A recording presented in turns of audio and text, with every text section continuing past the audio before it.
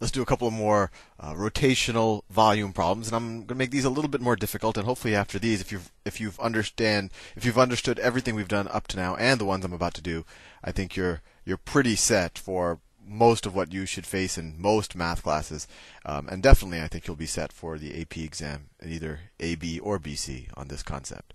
So let's do another example.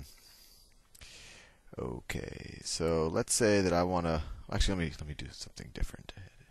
Let me draw it here so that's my y-axis. This is my x-axis. Now let me draw the function y is equal to x squared. So let's say this is y is equal to x squared. And we know that that could be written as y is equal to x squared, or we could write that as x is equal to square root of y, depending on what we want to be a function of what. All right. This is the y-axis. This is the x-axis. Let's say I also have the line y equals, I don't know, y equals, let's say this is the line y equals 2. It goes over what I just wrote. Y equals 2. Now, this problem is going to be slightly different than what we've done so far. So let's say I'm going to take a rotation, but instead of taking a rotation around the y or the x-axis, I'm going to take a rotation around another line. So let's say I want to take a rotation of, let me pick the area. Let me say between x is equal to 0. Say x is equal to, actually let me do something arbitrary. Let me say between x is equal to 1. So that's that point. And x is equal to 2. That's where they intersect. Right? This is the point right here. This is 2, 2. 2, comma 2. Oh, sorry, no, 2, comma 4. Because y is equal to x squared. So this is 2, comma 4. This is the point 4. So what I want, and what point is this? This is the point 1. Right? So our y values go from 4 to 1. Our x values go from 1 to 2. And that makes sense because y is x squared. And so if we were to kind of take the area that we're going to rotate, and I haven't told you what we're going to rotate it around yet, and this might prove to be shocking to you. So this is the area we're going to rotate. Instead of rotating it around the y-axis, I want to rotate it around the line y is equal to minus 2. So so if that's 2, y equals minus 2 should be roughly here. So I'm going to rotate this area around this line. Around this line. So what's that going to look like? It's going to be a fairly big ring. Like if I were to try to draw it, let me see if I can even make an attempt. Once again, this is always the hardest part, just drawing what I'm trying to rotate. I'll try to do it from an upward perspective. So that's kind of the inner loop, and then there'll be an outer loop. The top is flat, right? Because it's defined by y is equal to 4, so that's the top. The top is flat. And the inside is also going to be a hard edge, right? So the inside is also going to be a hard edge like that. But then the outside is going to curve inward. I don't know if you can, if you see what I'm saying, because this is the outside. It's curving inward. So it's a ring. It's going to be a big ring. And so if I were to draw the axis, this would be the y-axis coming in. No, sorry. Whoops. Edit, undo. The y-axis is actually going to be closer to this hand side, right? The y-axis is going to be in the middle of kind of the, so this is going to be the y-axis coming up here, right? That's going to be the y-axis. And then the x-axis is going to come below that. I'm drawing everything at an angle as best as I can. The x-axis is going to come below that. And then this line, we're rotating it around. That's going to be someplace over here. That's going to be whoops. That's going to be something like that. It's going to go behind there and come back over there. Hopefully that makes sense. We're just getting a big ring. So how are we going to do this? Well, I think the easiest thing to do, well, actually, there's a couple of things we can do. First, we could just use the shell method using the x value. So how do we do that? The important thing is to always visualize the shell or the disk. So in the shell method, we're going to take slivers like this, right? Where the width of that sliver is dx. I could draw it really big. So that's like the rectangle is going to be dx. The height, what's the height going to be of this sliver? Well, it's going to be the top function minus the bottom function. It's going to be y equals 4 minus x squared, right?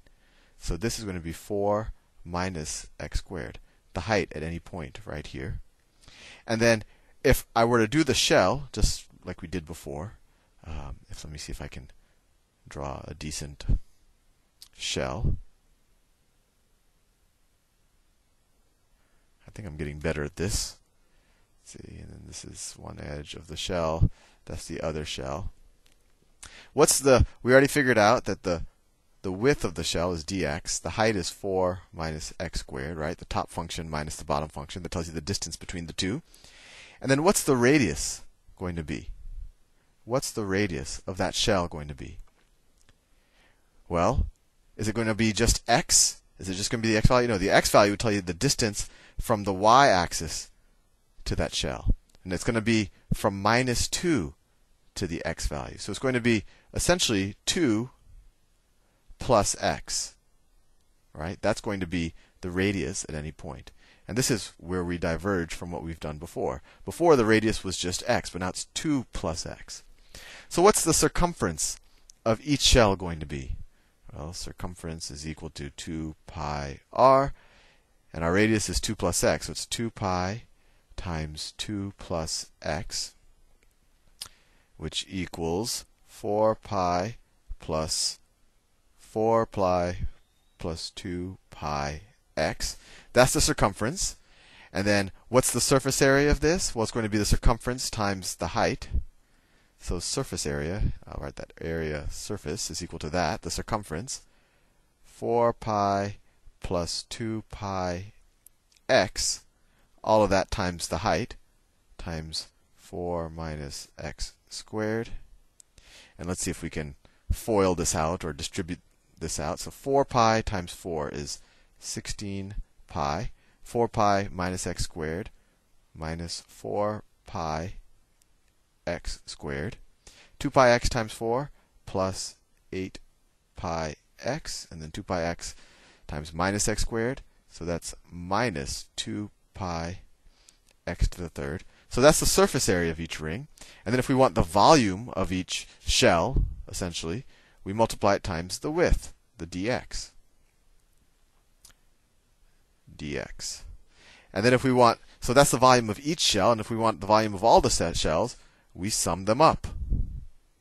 We sum them up. So we take the integral. That's an integral sign. I'm running out of space like I always do. And where do I take the integral from? Where I take the integral from x is equal to 1 to x is equal to 2. From 1 to 2. That's probably too small for you to read. 1 to 2. So let's see if we can take the antiderivative of this.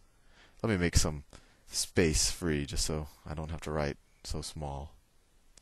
So I'll keep this down here because that's the setup of the problem. And I think I can get rid of a lot of this. I think that is pretty good. Okay, and let me switch to another color. And we're ready to take the antiderivative. So what's the antiderivative of this? So the antiderivative of 16 pi is 16 pi x, 16 pi x. And then what's the antiderivative of 4 pi x squared? Well, it's going to be x to the third over 3, so it'll be minus 4 pi over 3. Sorry, 4 pi over 3 x to the third. And then we have plus, well, this will be x squared over 2, so it'll be plus 4 pi x squared. And then minus, this will be x to the fourth over 4, so minus pi over 2, just divided by 4. X to the fourth. I'm going to evaluate that. This is a much hairier problem than what we've been doing at 2 and at 1. So what is it evaluated at 2?